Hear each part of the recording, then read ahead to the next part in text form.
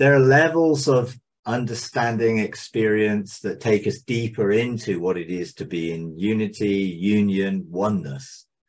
So I think years ago there was a lot talked about unity, when brothers dwell together in unity, and really that was all to do with beliefs.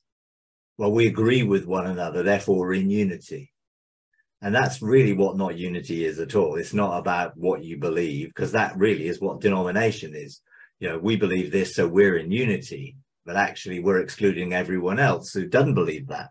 So I think unity had a wrong understanding originally, but then one sort of union, having union is more of a relational connection and becoming joined together, as in the union between husband and wife.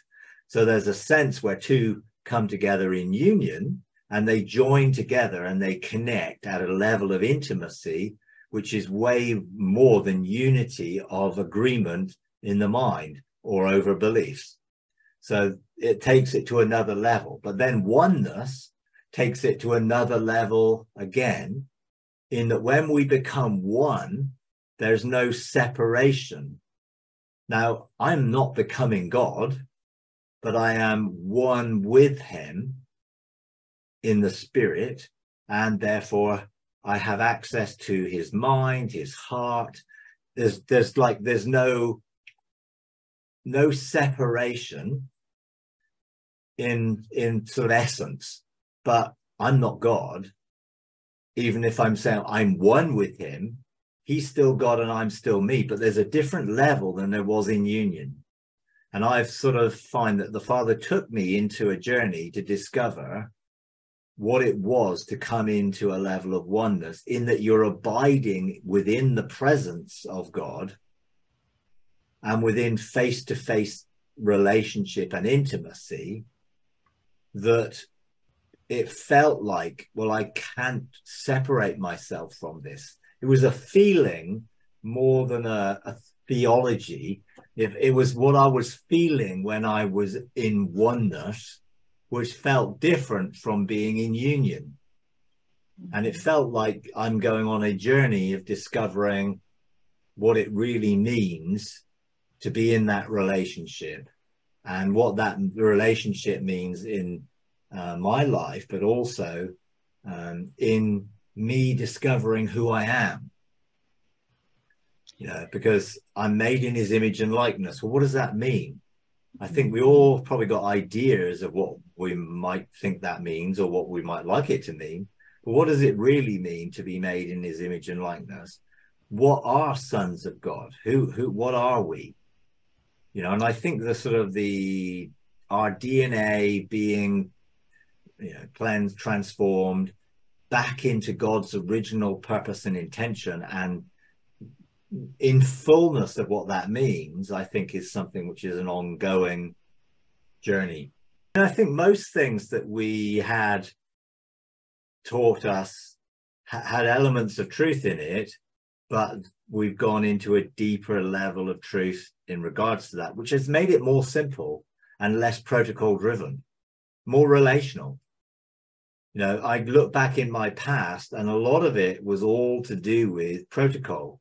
If I did this, or if I did this, or if I spent time doing this, or I spent more time doing that, and everything else, I would get somewhere. Whereas now it's more about realizing who I've always been, and being in a place where I've always been, but didn't know it. And the revelation of it comes by the experience of having it, which you don't have to do anything for.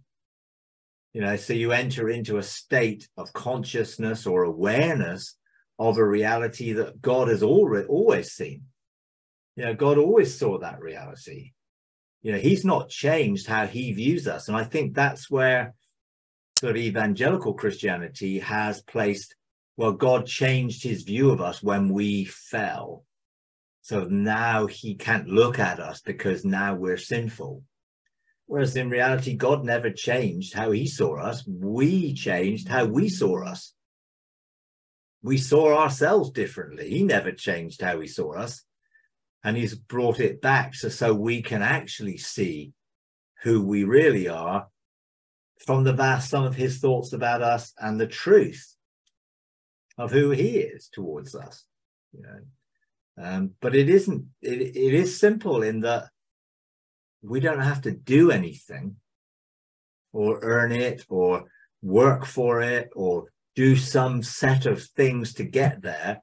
It's just having an unveiling of what is really already true, so that we can enter into that reality when we come into agreement with it, you know, which is the metanoia, agreeing with God's mind, not trying to reconcile my mind and his mind together in some sort of union of, it's not my mind, you know, my human thinking can never be reconciled to God's thinking, you know, but my thinking can be changed so that I agree with his thinking. So it is an interesting thing when you look at journey and you look at the process of the relationship that reveals and unveils the reality of who we really are, you know, rather than the works that bring us to, if you do this and if you do that, you get saved, you pray this prayer, then you get baptized in water, then you get baptized in the Spirit, then you enter an office. And there was always this sort of progression that you had to climb a ladder to ascend. And that meant work, you know. But in reality, it's like, here's the truth. I might not believe that truth, but God is revealing it so that actually I come into agreement with it, which is a very different process, really. So, if you enjoy these videos, would you please take a moment to like, comment, and subscribe? It really does help. Thank you very much.